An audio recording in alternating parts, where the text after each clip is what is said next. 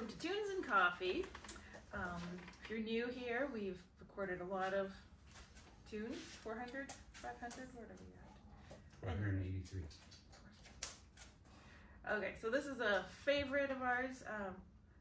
I got to teach this at the Watfa camp a couple years ago, and we actually dressed up and had costumes and had dancers.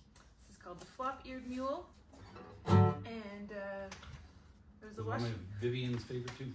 Yeah, Vivian Williams and Phil Williams and the Washington Time Fiddlers. I think it's their theme song, so it's about time we played it.